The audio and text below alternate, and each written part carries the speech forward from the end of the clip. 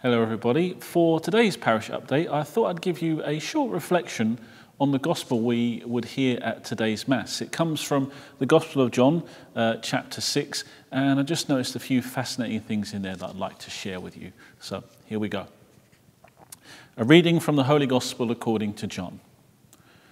After Jesus had fed the 5,000, his disciples saw him walking on the water. Next day, the crowd that had stayed on the other side saw that only one boat had been there, and that Jesus had not got into the boat with his disciples, but that the disciples had set off by themselves. Other boats, however, had put in from Tiberias near the place where the bread had been eaten. When the people saw that neither Jesus nor his disciples were there, they got into those boats and crossed to Capernaum to look for Jesus. When they found him on the other side, they said to him, "Rabbi, when did you come here?" Jesus answered, "I tell you most solemnly, you are not looking for me because you have seen the signs, but because you had all the bread you wanted to eat. Do not work for food that cannot last, but work for food that endures to eternal life, the kind of food the Son of Man is offering you. For on him, the Father, God himself, has set his seal." Then they said to him, what must we do if we are to do the works that God wants?"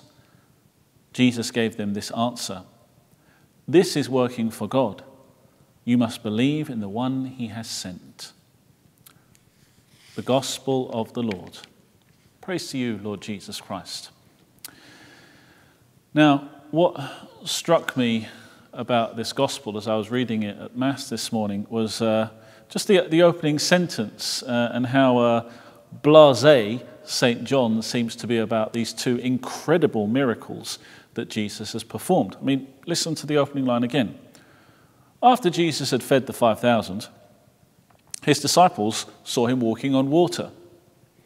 No explanation, no background, he's just walked on water. If you saw someone walking on water, wouldn't it blow you away? Wouldn't you be telling all your friends? Wouldn't you be trying to find out how it happened?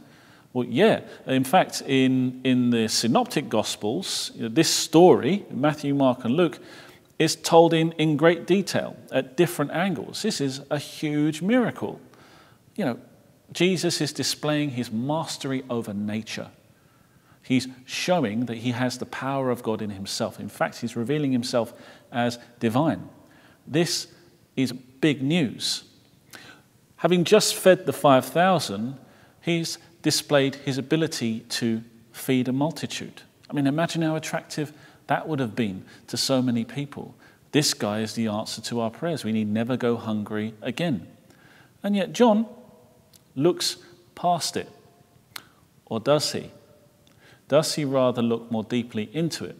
Remember, Matthew, Mark, and Luke were writing at a time when this stuff needed to be recorded. They were getting the raw reaction to the things that Jesus was doing. But John, he's had some time in writing his gospel. He's reflecting not on the events themselves as historical data. He takes it for granted. Rather, he's going deeper into the meaning of the miracles. And that's why John calls miracles signs. Everything that Jesus does is a sign pointing to who he really is and what the purpose of his mission is to save us. For example, let's look at the two miracles that I outlined here. After Jesus had fed the 5,000, what's the gut response to that if you've just been on the good side of that miracle? End of world hunger. Okay, we need never starve again. This guy, let's exploit this miracle. In fact, if God was so great, he could take away our hunger like that. Perhaps that's how we see God in time of famine. Well, if God is so great, why doesn't he do what Jesus did in feeding the 5,000? Jesus displaying his mastery over our material well-being, surely on a superficial level would say to us, maybe he can supply for that as well. And if he doesn't, maybe he's not that great. And then the second one, he's walking over water, mastery over nature. And we think, well, in the times of COVID, can't he just take it away? Why are we going through this coronavirus? If God has the power just to heal us, as he evidently does, why doesn't he do it? Because he's not a God who is just going to take away our problems. He's not going to put things on a plate for us, as a parent does for a child. He's not going to liberate us from the problems and strifes of living in the natural world. No. He wants us to be free. He wants us to choose our love for him. And the only way that he can do that is by sharing in our trials and tribulations, by feeding us in a way that does sustain us beyond the limits of natural life.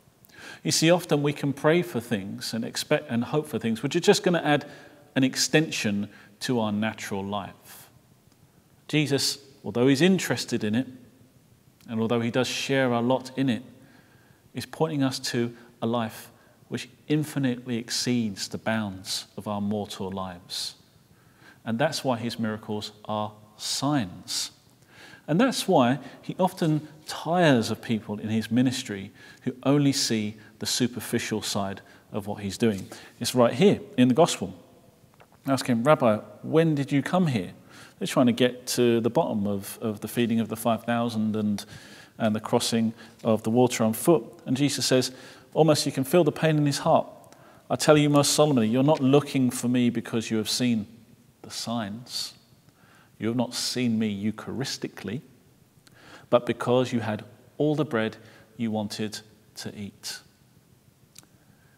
If we live on this level in our relationship with God, if I'm a good boy, if I ask, God's going to get me through the next day, he's going to supply me with material wealth, I'm going to have money, I'm going to have food in my belly, the pantry is going to be full, then we'll never enter into a relationship with him. Because we know that all relationships that are worthwhile exceed these things. They might start that way. Good relationship normally starts with a good meal. They don't end that way, do they? They don't continue in that way. And the eternal life that he wants us to receive is deeper. Food is just a sign. And that deeper relationship is to share with him in what is his, rather than just giving us what we think we need. And similarly, in this time of great suffering, this time of lockdown, he wants us to see beyond our exasperation and cling on to the signs of hope that we find in our suffering. Remember, he didn't spare himself from the catastrophe of death. In fact, he accepted it. He went to the cross rather than perform some miracle which could have performed a similar act. He wanted to show us that he was right there in the midst of our suffering. That true life consists in enduring and seeing past and through the limits that life places upon us.